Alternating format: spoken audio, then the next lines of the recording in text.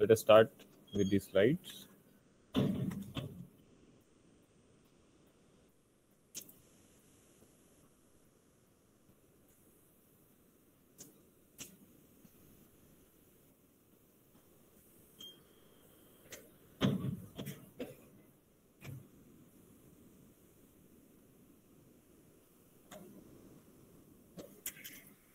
Okay, so as we discussed yesterday, there are a number of I/O buffering techniques available. Fine, and I/O has to be buffered because whenever you are reading the input from the I/O device, it is a time-consuming process, right? So every time the system allocates a number of buffers, right? That may start from a single buffer, or it may go up to n buffers, right? Depending upon your system's capacity, right? And we would also like to read ahead, right? There is also a term called reading ahead. So anyone has heard of this term, reading ahead? What does that mean? As you know, if you are going with block by block transfer, while one block is read and it is under process, what we should do ideally? We should read the second one, right? Yes or no? Yes, exactly. Pre-read, you can say that, right? So that will ultimately save your time because I/O operation is a costly operation, right? It is going to slow down, right? If you don't do that, fine. So that is why reading ahead is mostly recommended, fine. And this also introduces one more concept that is called principle of locality. Although we are going to discuss this in memory management, but let me give you a brief regarding this, right? Whenever one process is reading from a file, right? So ideally the file is stored in a sequential manner, right? So if you are reading the file block by block, okay, so it won't be possible that after reading one block from the one file, you will immediately switch to any other random file. Is that going to happen? While you are reading one file, we generally read it in sequence, right? Agreed? We generally read that in sequence only, right? It won't have switching mostly, right? So that is called locality, right? Principle of locality. Whenever we are trying to access some particular file or some database, right, we stay into that area for some period of time. And then once their job is over, yes, you will be switching to some other file or some other record, right? But for some time, your locality remains constrained within some memory locations. Agreed? Right? So in this situation, reading ahead will be beneficial. Reading ahead will be beneficial. Are you getting the point? Yes. So that is an important point. We will discuss once again regarding principle of locality because it is a memory management concept. But as we are having I/O read and write in this chapter, so that's why I'm covering that topic. Okay. Now, what are the different types of buffering we have seen? Either we go with no buffer. Yes, process mostly remains in locality. That's correct, Sanish, right? But if you are switching continuously between processes, then locality might not be maintained. That is also one possibility, right?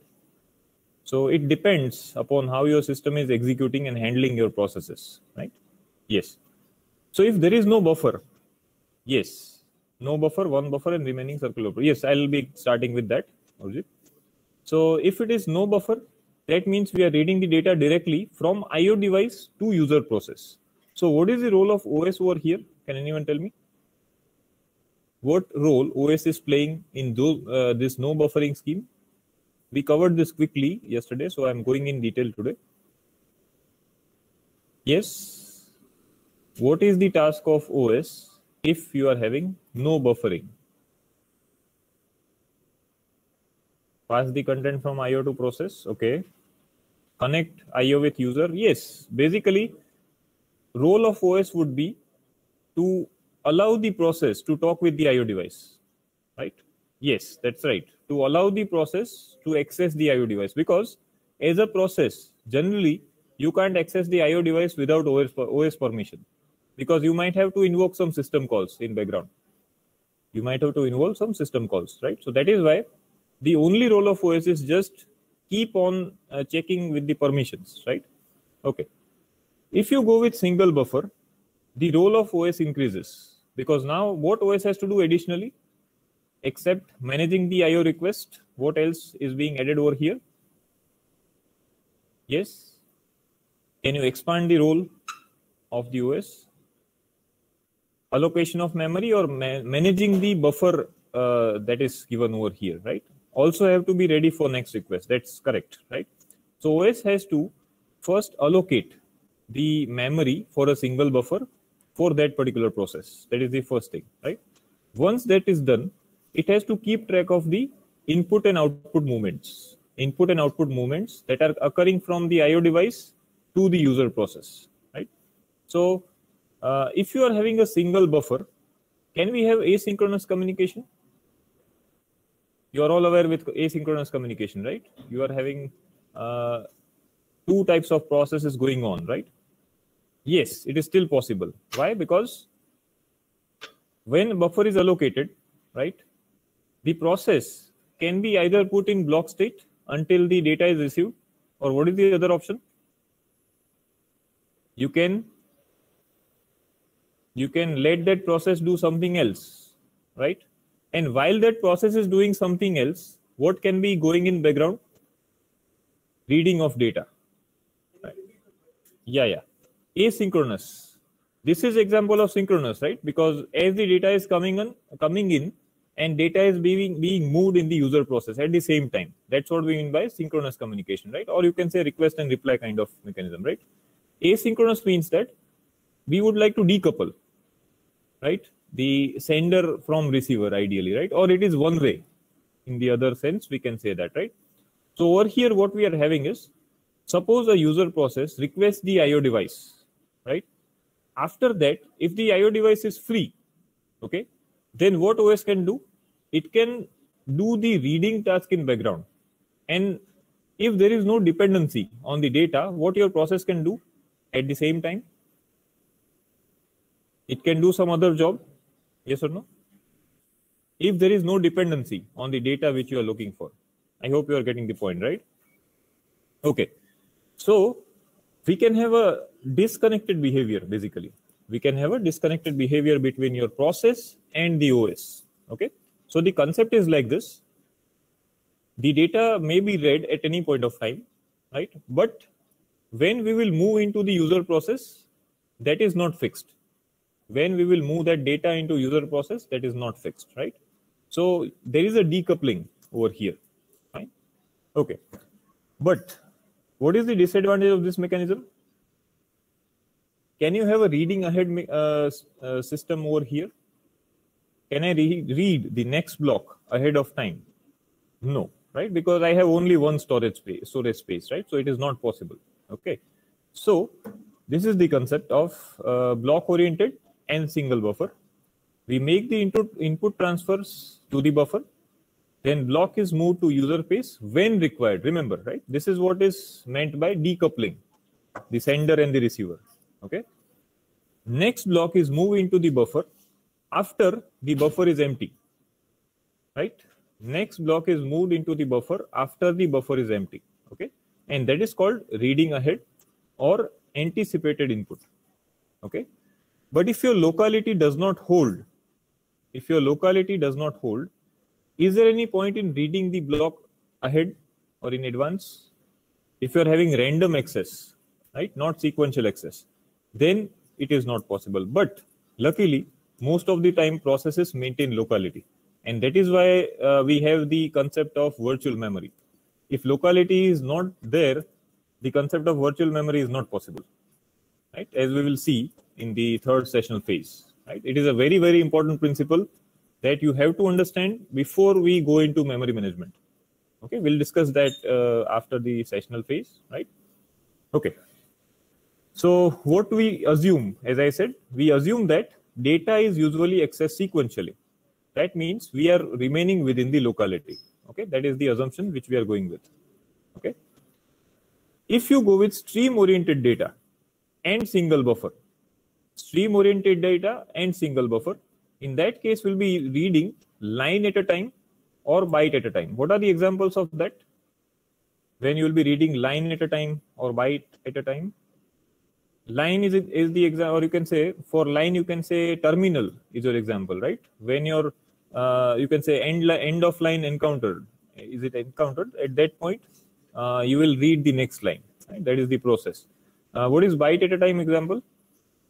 Your keyboards, mouse, right? They are generally transferring data byte at a time, right? So in this case, right, when you are having byte at a time system, it suits the devices where a single keystroke may be significant. What is the meaning of single keystroke? Which example we are trying to point to? It is the thing that you are typing with, right? It is the keyboard. When you press one key, one byte will be transferred, right? So that is the mechanism we are having. Okay. This also applies to sensors and controllers, right? Nowadays we are having IoT coming up, right? So you have many sensors and many controllers who will be controlling the devices, right? So single buffering can also be applicable for stream-oriented devices, but that won't be very efficient. Why? Because it can maintain only fixed amount of data, right? What if your data is continuously coming? Like if you are having a satellite sensor, right? You will be reading, you can say hundreds of bytes in a second, right? Will the single buffer scheme be suitable for that?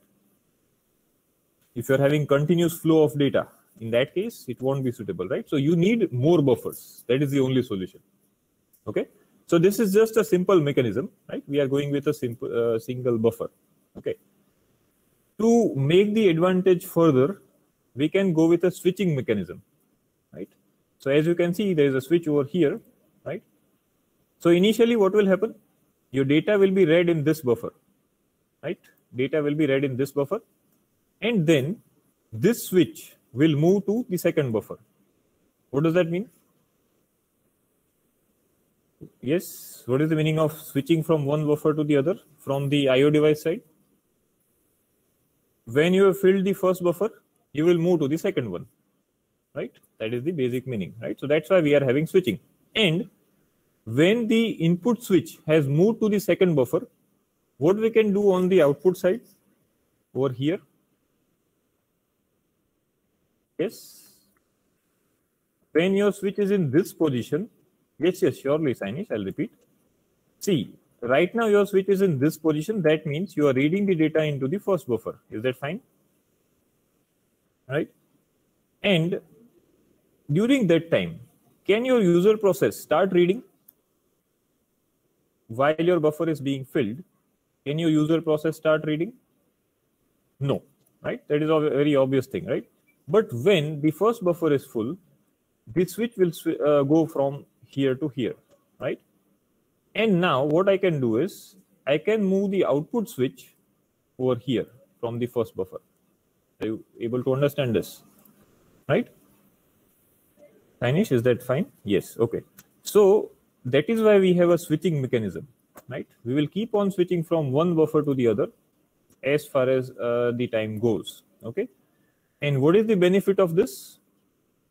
While one data is being processed, the second data would be read ahead, right? So the principle of locality would be happy, right? In this situation. Okay. So this is the benefit of two buffers. Okay, so it is mentioned over here, a process can transfer data from two or from one buffer while OS empties the first buffer. Okay, then single buffer will be totally violated. Yes, so in this case, we are discussing a separate scheme, Sainish. This is a double buffer, right? It is a different scheme altogether, so it is not comparable with single buffer, right? Can both switch be placed on the same buffer at any point of time? Yes, but that won't be having any meaning, right, Urjit? Because if you are thinking about reading ahead, then your switch will be on different buffers at a single time, right?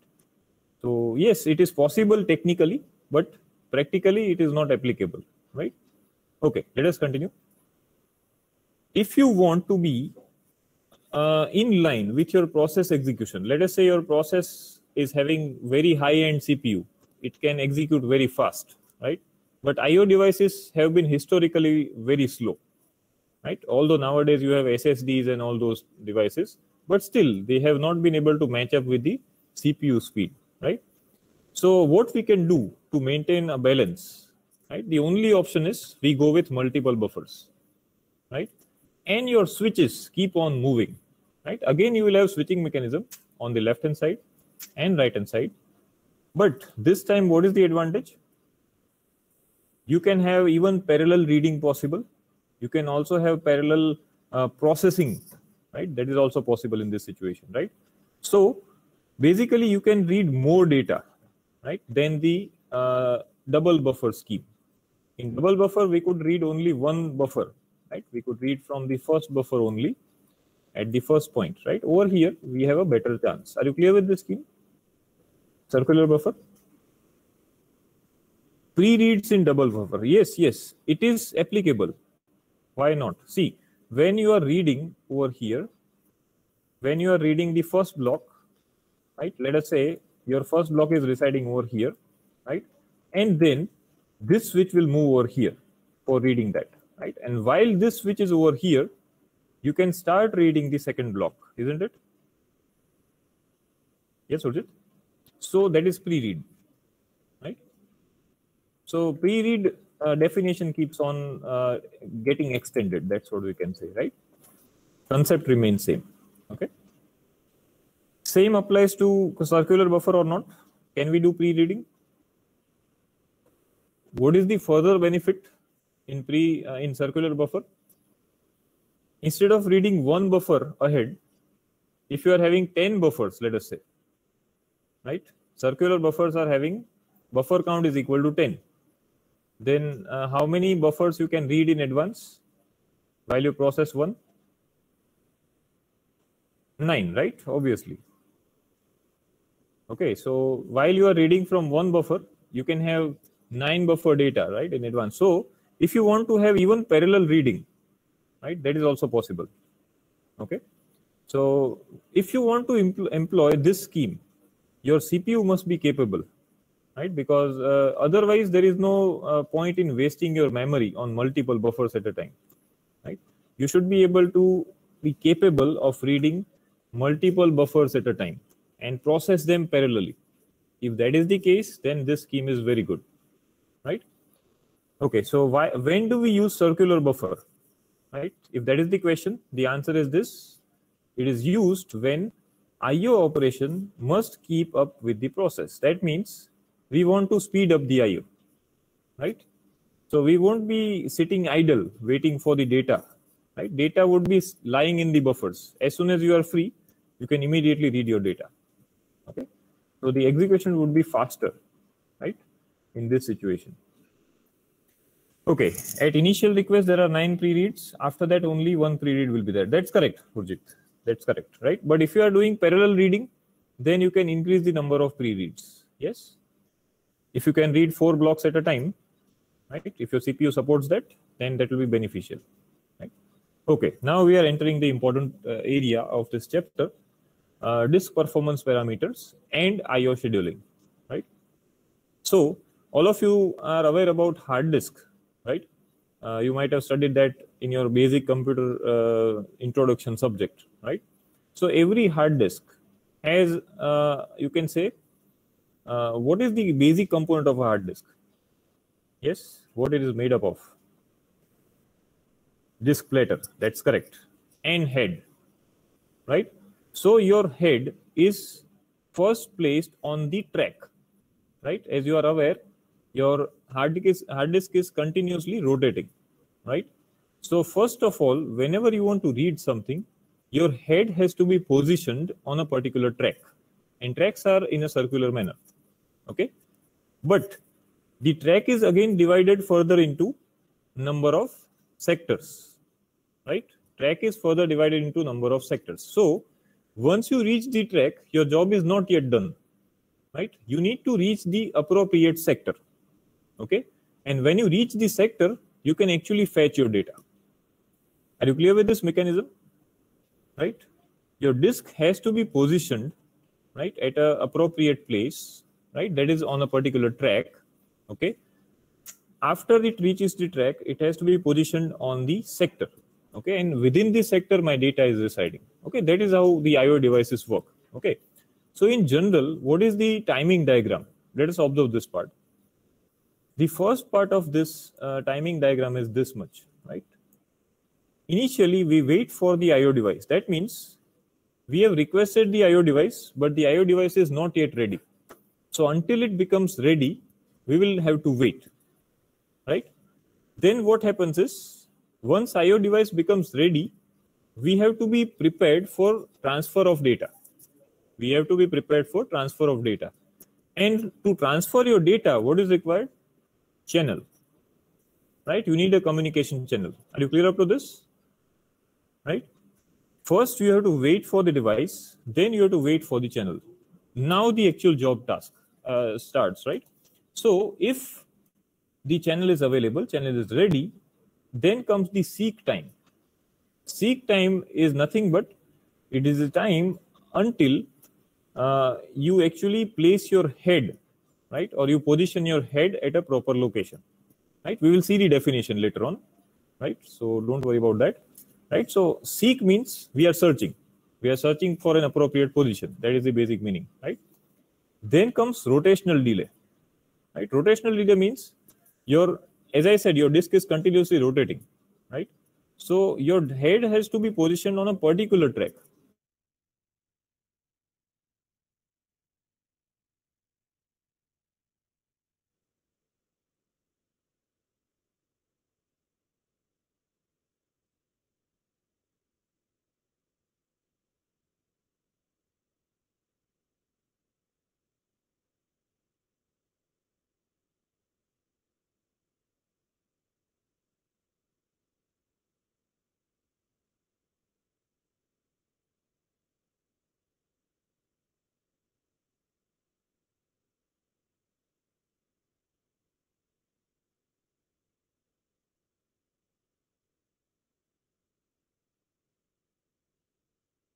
Issue with the network.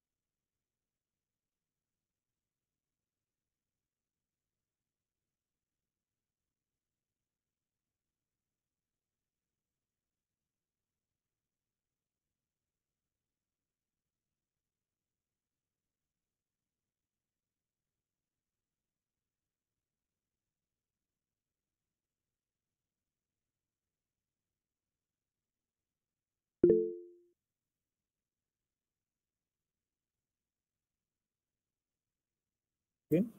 Yes, am I audible once again? Okay. There was network failure for some time. So let us continue, right?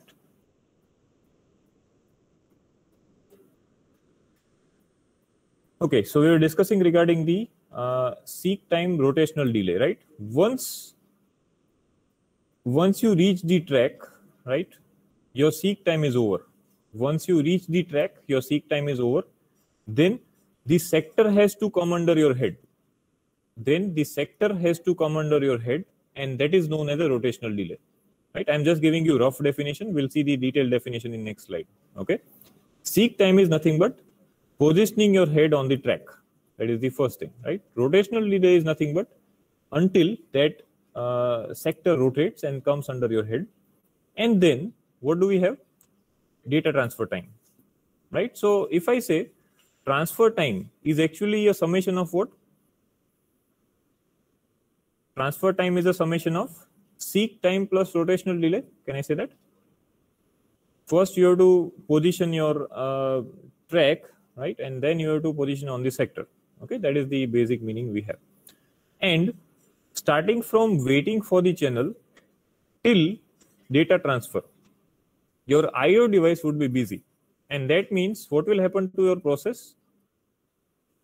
What will happen to your process for this much span of time?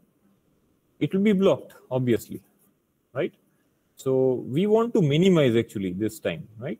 Ideally, that is why the devices like SSDs have come up, right? To increase or to decrease the delay, right? That's what we are facing over here. Okay, fine. So as I discussed, the same concept is given over here. Let us go through. When the disk drive is operating, disk is rotating at a constant speed. Okay. Now heads can be of two type, as you might have studied in basic subjects, right? Either you have a movable head, right, or it is static head, right? If your head can be moved, right, then you can actually rotate that head and put that on the appropriate location. That is one option. The second option is, if the head is fixed, then electronically you have to select the appropriate track. Okay, so depending upon the hard disk type, you might be having movable head system or a fixed head system. In any case, the process remains same. First you have to access the track, then you have to access the sector, and that's how you access your data. Okay, fine. So as I was saying, this is the equation. Access time is a summation of seek time plus rotational delay, right? Seek time is nothing but it is the time to take or to position the head on the desired track. Okay, rotational delay is nothing but the time it takes for beginning of the sector. Remember, it is the beginning of the sector of that particular track to reach the head. Okay, and then comes the transfer time. Transfer time is the time taken to transfer the data. So if you want to complete one cycle of reading one block, right, how many times I have to add up, or how many values I need to add up? Seek time plus rotational delay plus transfer time, right? That forms one complete read operation. Are you following this? Right? Okay, so based on these equations, small examples can be asked. That is, if you are given the seek time value and rotational delay value, and if you're asked that what is the access time, you just have to sum it up. Okay, so, and if you are even asked the transfer time, right? So for that, you might be given the required values. So small examples can be asked in competitive examinations, right? So just go through these concepts once, right? Fine. Okay, now we are going towards the scheduling policies. So in scheduling chapter, that is process scheduling, you have studied various approaches, right? First in, first out, LRU, right? Shortest job first, shortest process next, right? There was a feedback scheduling also, right? Similarly, we have around 3 to 4 popular policies for disk scheduling, right? But let us first understand what is disk scheduling, right? Suppose you are having number of IO requests, right? Like this. This is the sequence, right? Where each number signifies the track that you want to read. So 55 means it is track number 55, right? 90 means it is track number 90, right? As an OS or as an IO management, you can say device or IO management logic, you will be receiving this kind of request, right? Now there are different ways in which we can schedule them. Okay, so if we assume that disk head is initially located at track number 100, right? Because head is always fixed at some track, right? And if you assume that it is on track number 100 and disk capacity is of 200 tracks, right? So we start from track number 0 and maximum number would be 199. Are you clear with the basics? Right? Your track is positioned at, your head is positioned at track 100. Disk is having 200 tracks, 0 to 199. And we are given this request. Okay. So what is the simplest algorithm we can go with? As we all know, what is the simple, or you can say most simple approach that we can opt? Yes, FIFO. Right? First in, first out. We are not thinking optimal allocation right now, right? FIFO is the easiest policy, as we have already seen, right? So if we go with FIFO, let us see how it pans out. Okay. Processes, or you can say we will be processing the requests in a sequential manner, right? So suppose 55 is requested first, you will be reading that first, right? And so on. So we will go in this order, right? So in this case, as you are aware, what is the advantage of FIFO? It is a fair scheduling policy. Yes, because what about starvation then? Can starvation happen in case of FIFO? Let us just refresh the concepts. Yes? Okay. No and yes, I'm getting two answers. In this case, if you are processing every request, right, ideally the starvation should not happen, right? Because every request will be honored, right? Because we are not having any kind of priority in this situation, right? So in general, what we can say is starvation won't happen, right? If you are having first in, first out scheduling, right? Because you are going to start from the first request and you are going to go to the last request, okay? But what will happen if you are having intermediate requests? Then there might be slight delay. Are you following this? Right? And that's why I think some of you have written that starvation may be possible, right? But in an ideal FIFO situation, starvation does not happen, right? Okay. And if we assume that we are not allowing intermediate requests, that is the only assumption which we can go with, right? Fine. So it is a fair and every request is usually honored. That is the advantage. But what is the drawback? It leads to random scheduling, or it degenerates to random scheduling in worst case. What is random scheduling? If you are having 10 processes, let us say at this time, right? Then this process or this FIFO might be working properly, right? But what if the number of processes rises drastically, right? Every process requires a different sector to be read, right? So how your requests will be spanning actually? They will be in zigzag manner, right? The graph will be growing in a zigzag manner. Initially, you will be reading for process P1, that is, let us say, track number 20. And suddenly P2 comes up. It requires track number 195. So from 20, you will go to 195. Again, you will come back, right? So actually, FIFO can degenerate to random scheduling if there are too many processes. But if there are less number of processes, FIFO is actually a very good approach because it is easy to program, easy to handle, right? You don't have to run an algorithm for this, right? Separate algorithm. Okay. Let us trace this graph. So suppose your track is at 100, right? So which will be the first request you will be taking up? 55, right? You can see this dot over here, this circle. So 55 and 58 will be handled first. Then it will go to 39, that is over here. Then 18, okay. From 18, it is going to 90, fine. From 90, it is going to 160, then 150, okay. Again, it comes back to 38. So this traversal is actually very long. But as it is FIFO, we have to go with it, right? So actually, the seek time is getting increased, isn't it? You can see a long span over here, long span over here, right? As well as a very long span over here, right?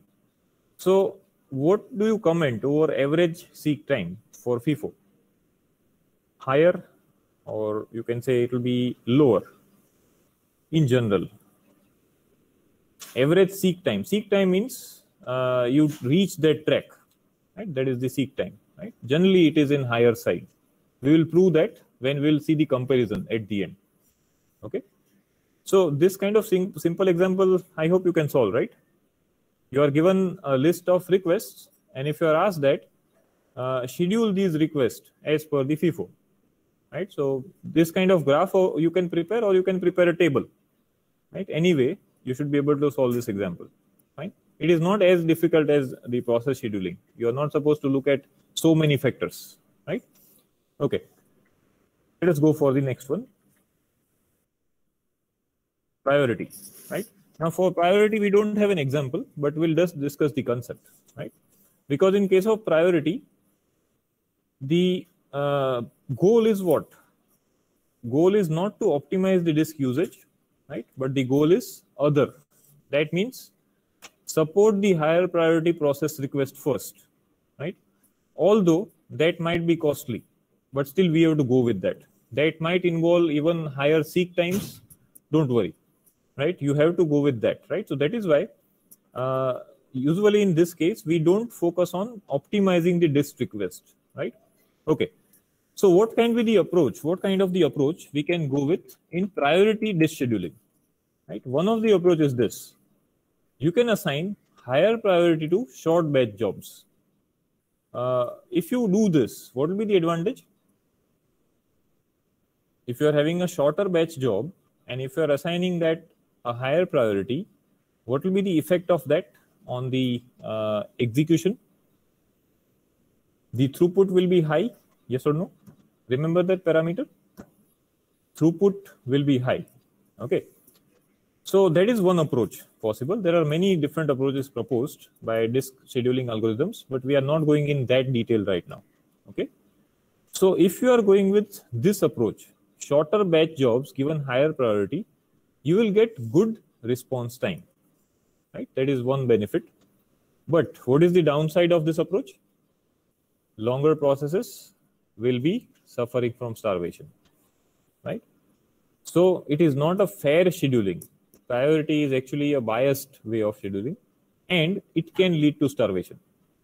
As I said in FIFO, we might not lead to starvation. That is what in general. But priority scheduling can lead to starvation. Okay, that depends upon your logic. Fine. So we are not discussing the example over here. Priority example you already seen in the process scheduling. So we are not going for that in this case. Okay. LIFO, last in first out, right? So if you go with last in first out, what is the benefit you will get? Suppose you are reading from process P1 and process P1 is requesting currently track number 30, right? Now, are there any chances that process P1 will change the track request from 30 to 170? Will you have a drastic change in the same process for reading your data? In general, I am asking, right? There can be exceptional cases. You are at track number 30, right? So generally what you would say is, mostly you might request track number 32, right? Or 31 even in sequence. Or you might request track number 29, plus or minus 1 or 2, right? What do you understand by this logic? It is called locality, right? So if you are handling the request in a last in first out order, right, the locality will be preserved. Yes or no? I hope you are getting the principle and the concept, right? Okay, I'll repeat, Urjit. See, when you are processing requests from only one process, right? Let us say P1, right? So can P1 will be reading from two very far away tracks, ideally? What is the answer to that from your opinion? Maybe yes, in worst case, right? But when you are reading your data in sequence, mostly you will be reading from nearby tracks. Yes or no? You will be reading from nearby tracks, right? So that principle is used over here. Okay. We will be considering most recent request, right? Why most recent request? Because the most recent request may be from the same process. Most recent request may be from the same process, and that is why you will be moving your head very slightly, right? Plus or minus 1 or 2 tracks, right? Best case. Getting it now? Right? So the movement of the head will be minimum if we are going with last in first out based mechanism. Request for resources or CPU? Yes, we'll see the example, right? We are going to look at the example later on, right? So that you will be clear, okay? And right now, if you want the example, let us say you are at track number 30 for process P1, right? Now, what is the best case that P1 will be requesting? 31 or track number 29, isn't it? Because you will still be relying in your locality, right? So if you are reading or if you are moving your head from 30 to 31, can we say that we are having minimum movement of the arm, minimum movement of the head? Are you getting this, Urjit? Right? Why nearest? There can be other processes also. Yes, right now we are discussing about single process because of principle of locality. I hope you are getting, right? Principle of locality says that generally your requests tend to cluster together. Requests tend to cluster together. So they will be bound by some range. They will not move out of range in a standard execution. Okay. So right now we are not comparing with this with FIFO, right? Are you following this? Yes, yes, good. Fine. So if locality holds, then what is the advantage? Tell me.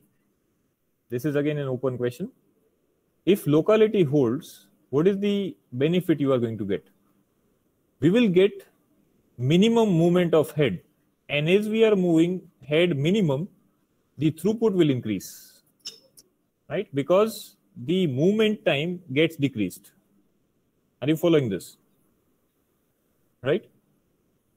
As well as the second advantage is reduced queue length. What do you mean by this? Reduced queue length. Yes? Can anyone give me some idea regarding this? Which queue length we are trying to reduce? Request queue. Request queue. That's correct. Why? Because we are serving which kind of requests first? That are received in short period of time, right? That are most recent request. Okay. And if principle of locality holds, those requests can be processed very quickly. Are you following this? Yes, Urjit, are you clear with this now? Okay. Fine. So, okay, yes. I'm waiting for your doubt.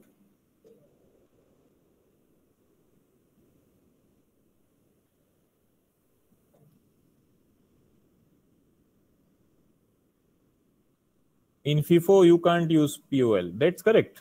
That's correct. Obviously, because FIFO is actually a random scheduling, right? Okay. Why it is so? Because see, you are handling first in, first out, right? So in that case, it is possible that the first request was from a very old process. Let us say P1, and this 184 is from, let us say, P10. And again, you are having P5 over here or P4 over here. Fine. So locality won't hold in that situation. Are you getting?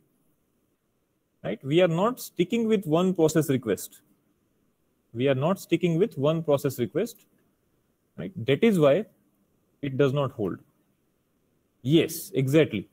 And there are chances that your same process will be requesting another track in nearby location. Right? Yes, we'll see that example. For LIFO, we are going to see that. Okay, let me just show you that. Okay, right now I don't have that example, but at least you can try that, right? If 184 you select first, then next will be 38 only, right? Because that is last in, first out. Okay. So actually in this example, we are not getting the advantage. I hope you are getting the point which I'm trying to make, right? This is a general example I've taken from textbook, right? Because we need to compare all algorithms on the same example. That's why I'm going with this approach. But if you have a example like this, 150, let us say 160, 170 and 184, right? 150, 160, 170, 184. Can I say that locality would be preserved over there in case of LIFO? So in that kind of request, LIFO would be better. Agreed? Yes. So I hope you are clear with this example, right? Fine. Now, but in LIFO, the requests that came first have to starve forever. Yes. So starvation is still there. That's what I was going to discuss next, right? There is a possibility of starvation since a job may never regain the head of the line. What does that mean? What if you are getting the requests from nearby tracks, right? Continuously. So your head will never reach the first request. right? So actually you will have a starvation issue. Are all of you clear with this? Right? So starvation is still possible. Okay. But we are going to see some approaches which are starvation free, right? Later on. Right? Fine. SSTF, that is the next algorithm. Again, it is very easy to understand. Shortest service time first, or you can also say minimum seek time that we will select. Okay. Even you can observe that from the graph, right? See how we are moving the head, right? Suppose it is at 100. So what you will do first, you will search your entire request queue, right? So searching time is there over here, but what you are searching for? You are searching for a request that is nearest to the current request or nearest to the current head position, right? So right now you are at 100. So what you will be selecting first? 90, right? Then from 90, where you will go? If you go to 150, there is a huge distance, right? So we go back, right? So from 90, we go to 58. From 58, we can go to 55, right? From 55, we can go to 39, okay? And then only one request is left on this side, that is 18. So we will solve that, right? And then there is a long jump again from 80 to directly 150, right? So only thing that will add up over here is this time, right? But if you have less variation, if you have less variation in the track numbers or track request, then SSTF can be the best algorithm. Yes or no? If there is less variation in the track request, then SSTF can be the best algorithm. In any case, are we going to get minimum seek time in SSTF? What is your observation saying as compared to others? As compared to others, what do you think about the average seek time? Reduced or less? Yes, again, it depends upon the length and variability, right? But in general, we should come up to one conclusion. In general, we can say that this is going to be the optimal algorithm, right? Okay. So in this case, we always choose the minimum seek time, right? What is the drawback of this algorithm, or what is the overhead we have? Let us summarize so that we can go ahead with the next one. Yes, as such, there is, you can say, nothing major, right? Only thing is, if there is too much variation, right, then the seek time will still be high, right? Average seek time, I am saying, right? Like over here, see, you are moving from 18 to 150. So that will add up. Yes, and far one will be starving out. That's correct, Urjit, right? You might still suffer from starvation, right? You have to wait, basically. That's correct, right? What else in terms of overhead? Let us forget about starvation and all those concepts for now. What is there as an overhead? Search time, exactly. It is possible that in worst case, your minimum distance number is lying where? At the tail of the queue. So you will have to traverse the entire queue, right? And if you are having priority, then yes, waiting is still there. Okay, so clear with this SSTF? Okay, fine. Let us continue. Now we are going towards the popular algorithms that are being used, right? One of them is scan and the other is C-scan, right? Let us understand the policy first, then we'll look at the example, okay? As we discussed earlier, priority, last in first out, as well as SSTF may have some request unfulfilled. That is, what do we mean by that? Starvation. Agreed? We have starvation possible in all three cases. Okay. This condition is usually prevented by scan algorithm. Okay, what it does, let us see. Initially, your arm moves in one direction. Okay. And actually, you are scanning your disk. That's why it is named as scan. Okay, so you will satisfy all outstanding requests on that path. Suppose you are starting with 100, and if your head is moving towards positive numbers, right? That is greater numbers, sorry, not positive, greater numbers. So from 100, you will go to 150, 160, and so on, right? Until it reaches the last track in that direction. That is one stopping criteria, or there are no more requests in that direction. Okay, there are two stopping criteria. Either you reach the last request or you reach the last track, right? There we stop. Okay, and then direction is reversed. That means you come back to the same path. You come back to the same path. So if you reach 180, right, that was your last request, and if your next request is 18, what you will do? You went from 100, 150, 160, 180, right? Then you backtrack and you go back to 18. Okay, and this is a classical example. Okay, how we will know that no more requests are there in that direction without reaching it? Yes, you will have the request queue with you, is it? I'll surely repeat, Rishi. When we'll see the example, I'll once again repeat, right? Yes. So this is known as an elevator algorithm. This is the concept we have in a lift, right? We always keep on moving up to down, right? So that's why this is known as a elevator algorithm. Okay, if it traverses in one part, then another part won't suffer. Yes, but that suffering won't be long. You will again backtrack to that because the lift always comes back. It does not stay at one point, right? So that is the approach we are using, right? Okay, don't worry, we'll see the example that will make you clear. Fine. Suppose your track is positioned at 100. Okay, and if we assume that my head is moving in greater tracks direction, right? In exam also, you might be given the direction where you are moving, right? Either you are moving to the lower tracks or you are moving to the higher tracks. That is generally mentioned in the question. Okay, fine. So from 100, where you are going to go first? 150, right? Then you will go to 160. Then you will reach 184. Now you know that in that direction, there are no more requests, right? Because 184 is the largest track request that we have. Okay.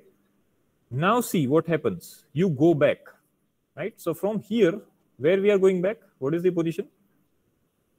We are going to 90, right? You can see what was written in the algorithm. Direction is reversed. That is, your track moves back. In which direction? We were moving into, you can say, greater track direction, and now we are moving towards lower track direction. That is the approach we are having, right? So now solve the request. Yes, backtrack means going to lower direction. That's correct, General, right? So from 180, see, we are going towards 90. Now from 90, keep going backward. Okay, where you will go first? 90 to 58, right? 58 to 55, then 39, 18. That's it. We are done, right? So this is elevator. We moved up, we went down, right? So actually in this case, starvation won't occur, but there is a biasing. There is a biasing. You can see over here. Scan is actually biased against the area most recently traversed. So what if you are having an intermediate request in your nearby location? What will happen ideally? Your track is nearby to that location and you are getting that request. So will you skip that request or you will serve and then go ahead? What is the ideal approach? For example, you are at track number 38, right? And you are getting a fresh request for track number 40, right? So will you go from 38 to 18 or will you serve, let us say 36, not 40, 36 and then go to 18, right? Serve 36, right? So can I say that we are being biased to the area which we are recently traversing? I hope you are getting the point with the example, right? So yes, biasing is there, but starvation can be reduced, right? As we are covering the entire hard disk, right? You are going to cover all the requests, and that is why the probability of starvation is very low in this case, right? And this is the reason why scan is a popular algorithm, right? It is being used by many systems, right? Let me quickly cover the last one, then we will stop, right? C-scan, right? The only difference is we move in one direction only. That means you look at the example from 100, we are moving to 150, then 160, 184, and then see what we have done. Instead of going to 90, where your head is positioned? To 0, right? That is, you move your track to 0. That is, you start again scanning from 0. That means you will be serving 18. That's correct, yes, right? And then you continue. Yes, yes, that is the approach, right? So let us understand the process now, right? When the last track has been visited in one direction or last request, right? Either last track or last request, the arm is returned to the opposite end of the disk. What is opposite end of 199? 0, right? And you scan again. Okay. So this is called C-scan. So what does the C stands for? It is circular. It is standing for circular scan, right? So we are moving back, starting with 0.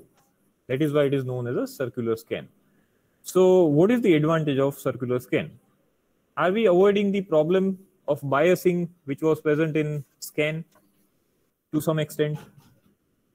Yes, right? Because we are giving fair chance, right? We are starting from beginning. So chances are fair, ideally.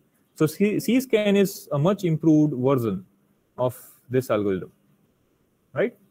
Okay, so with 0, 199, 199, 0. Yes, that's why it is called circular scan. That's correct, right? Okay, starvation can be more. Agreed, right?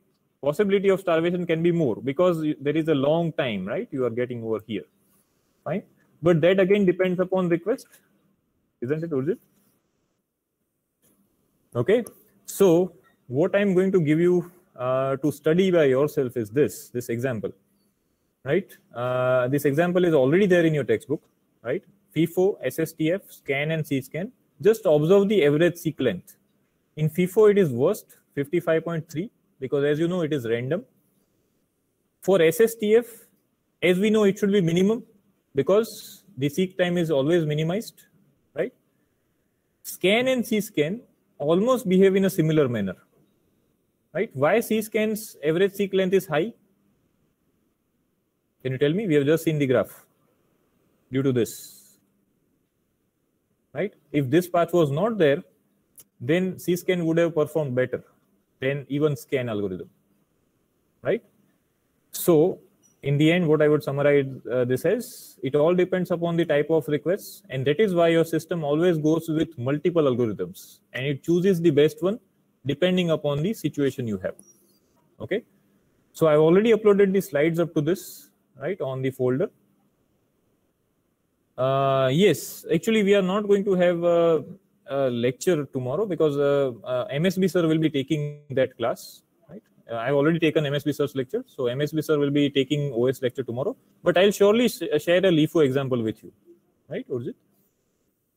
And I'll be uploading that on the folder, fine, so that everyone can access. Okay, so whatever material I've uploaded, that is your syllabus, starting from concurrency and mutual exclusion, that chapter, except reader-writer problem. Reader-writer is not part of your syllabus for second session. Okay, then deadlock, entire chapter. Okay, and from IO management, these two topics, IO buffering and scheduling algorithms. Right, all the material is already there. So go through that. If you have any queries, contact me. Right. Okay. Thank you and all the best. Right.